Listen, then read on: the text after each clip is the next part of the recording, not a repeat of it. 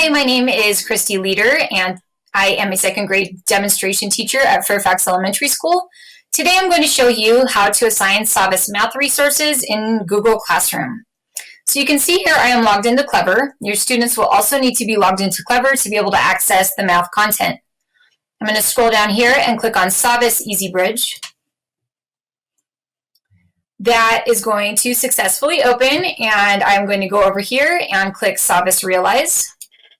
And this is going to take me to my home page. So the first thing that you're going to need to do is click your person icon, go to Settings, and make sure your Google Classroom is connected. So I'm going to scroll down here on my account page to Account Linking. My Google Classroom is already linked, but you will have a button here that says Get Started. You'll click that. You will then click Allow, and you will connect this year's Google Classroom to your math. Once that's all finished, you're going to go back up here to Browse. You're going to click your Envision 2.0 Common Core Grade 2 if you're a second grade teacher. And it's going to give you a list of your topics. I am currently on Topic 1. And today I'm going to show you the resources that I like to assign for Lesson 1-1.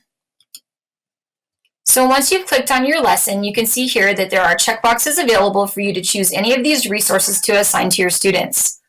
I have a few favorite resources. I love the visual learning video. There's an additional video at the bottom called Another Look. There is a game that you can assign to your students as a may-do for when they're finished with their work. And I also really like this quick check. So this is a 5-question quick assessment that you can give to your kids when you're finished with the 1-1 lesson to see who got it and who didn't. So I'm going to scroll back here to the top, and I'm going to click Assign Selected For. So I'm going to assign the 4 resources that I just selected. Let's say I would like my kids to do them on Wednesday and turn them in on Thursday. I'm going to click here in my Enter Class box, and I'm going to click EL and, MR. This is Leader. That's my Google Classroom. And I'm going to click Assign. Okay, so what's cool about this is now you can go back to your Google Classroom, click Refresh, because it takes a second for it to push through. And that assignment that I just assigned from Savas will be saved as a draft on my classwork page in Google Classroom. I'm going to click that. I'm going to click Edit. Okay, so over here you can change the point value, when it's due, all that good stuff over here.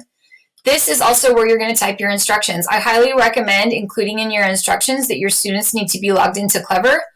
Also, I recommend adding the Clever link so that your students have a direct link to go to when they need to log into Clever. Okay?